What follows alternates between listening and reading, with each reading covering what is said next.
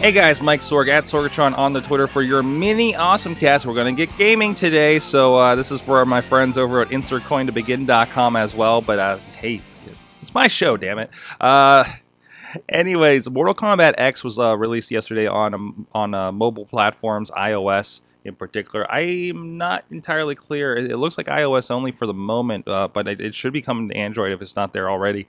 So keep checking in for that if you're on that side of things. I am very excited for this, mostly because when I saw the previews, and we got some footage here from Wilscom up there on the YouTubes, and this is basically taking what we've known, Injustice, WWE Immortals, this kind of touch RPG-ish fighting game for the phone, which I think works really well. It fits, it makes sense, and more than a lot of fighting games, I think, that really trying to emulate what you do on a mobile platform. But it also adds that, you know, the crushing abilities and the look and style of Mortal Kombat on top of things.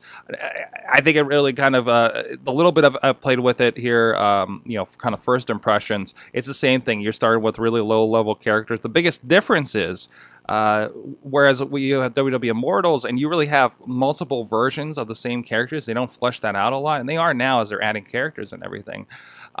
This one has there's tons of characters in Mortal Kombat, and they're able to spread those around the bronze, silver, and gold levels of characters. And if you go, it's kind of like a card trading game, and you're leveling things up, but those cards and those stats are actually applying to the fighters you have in the game.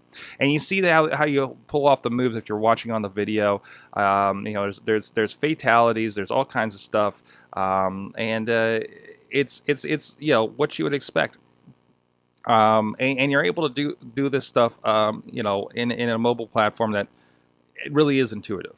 I'm digging on it. It's I don't know how dedicated I'm going to get to it, like I was with Immortals, because it's like, well, I feel like I'm going to be going through a lot of the same, you know, a lot of the same moves again to level things up and get these characters and get gold. And this is a freemium game. You can download this and play it for free. One of the ingenious things I think they're also doing with this is if you dig in here, and they don't have all the modes opened up yet. There's like Raiden Challenge, which I think is going to be like, if you played WWE Immortals, you'd have a Brock Lesnar or Daniel Bryan challenge where you're going through these levels.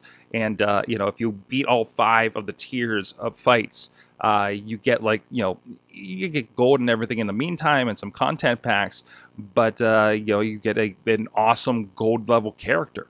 So I think you know, as that comes along, there's not even an online play, quote unquote. You play other characters, but you're not actually playing them directly, or other players online.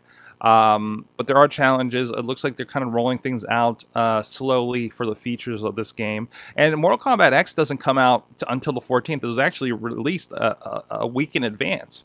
But the other cool thing in there is if you dig in, there's a console. There's a console connection in there. So they have a WB Interactive login that you can use for this, and you have for Immortals and Injustice previously. So if I get the game Mortal Kombat X on one of my consoles, now all those, you know, you get extra stuff. You do something in the game over there, you'll get extra coins over here. You do something in the mobile version, you'll get some extra stuff over on the console game. Ingenious. I love it. And it's a way to extend that gameplay, and it's like, well, I'm doing this on the go, you know, and yet it's a different game. And I think that's really cool that they're able to tie something like that together, and it's not, you know, making me buy something for $5, you know, on my phone on top of things. It really is going to be kind of an extension experience, it feels like. So I think that's really cool. The drawbacks, those first level characters that you get, like they gave you 3 characters that like I've never heard of in Mortal Kombat.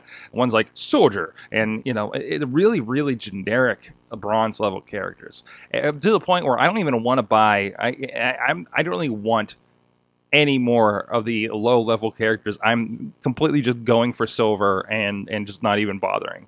I'm sure I'll be awarded some along the way as I level up through things.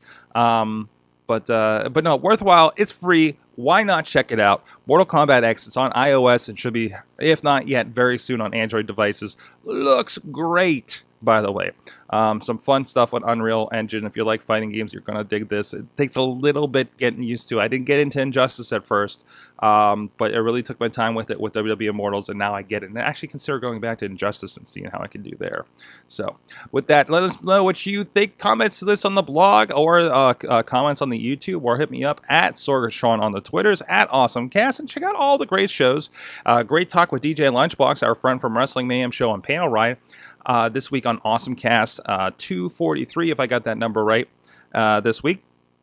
Talking about getting off social media. He got off for 30 days, and let's see what his response was to that and what it did for his mental state. Great discussion, about a 20-minute discussion we had on that on the main show. We'll see you guys next time.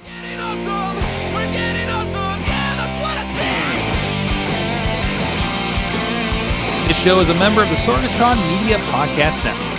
Find out more at sorgatronmedia.com.